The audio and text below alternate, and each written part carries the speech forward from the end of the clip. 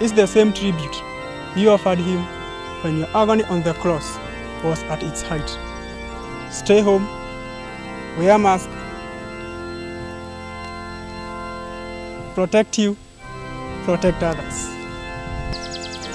Suffering will come, trouble will come. That's part of life, a sign that we are alive. Our strength and joy is that we hope in God. Stay home, wear a mask, protect you, protect others. I think the world is upside down, and it is suffering so much today because of the little love in our families and homes.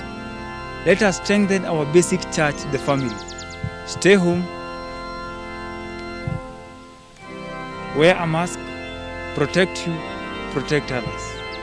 Suffering is nothing by itself, but suffering shared with passion of Christ is a wonderful gift, the most beautiful gift, token of love.